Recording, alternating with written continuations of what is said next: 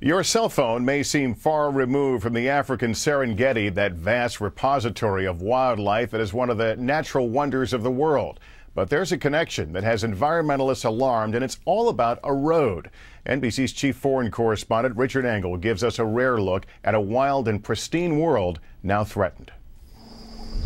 The Serengeti National Park in northern Tanzania is an Eden of biodiversity, with 2-ton hippos, giraffes, zebras, and lions, the proud kings.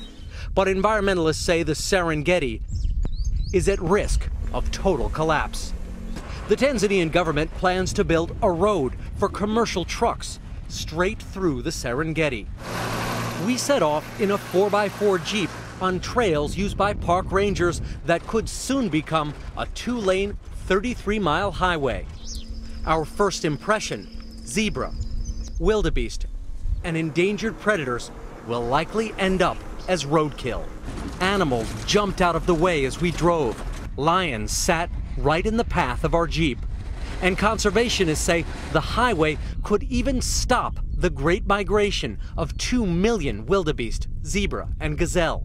We're very worried about just how detrimental it could be. Princeton University professor Andrew Dobson was one of 27 renowned environmentalists to make an appeal in the journal Nature last September not to build the road. You get a reduction in the wildlife. In this area, it could be as much as 50–70% of a decline in species such as the wildebeest. We drove on and found the government has already started making preparations.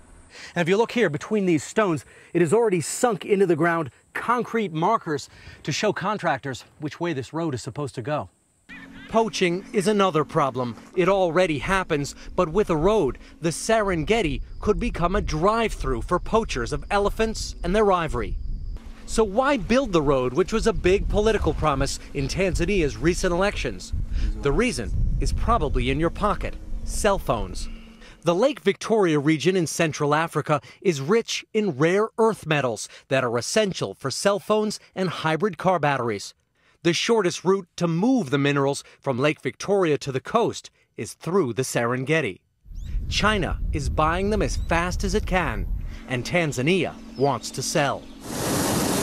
Tanzanian officials declined to be interviewed on camera for this story, but on a balloon ride over the vast plains, tourists were horrified. Total disgust.